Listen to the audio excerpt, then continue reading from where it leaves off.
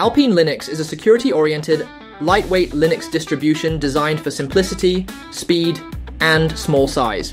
Unlike traditional distros like Ubuntu or Debian, Alpine uses Muzzle, libc, and BusyBox, making it incredibly minimal. Its base image is just a few megabytes.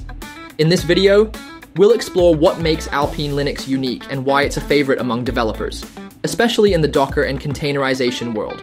You'll learn how Alpine boots faster, consumes fewer resources, and provides better security through features like position-independent executables, PIE, and stack-smashing protection by default. It's often used as a base image for containers, embedded systems, routers, or cloud VMs where efficiency matters most. Whether you're a sysadmin, developer, or Linux enthusiast, Alpine gives you full control without the bloat.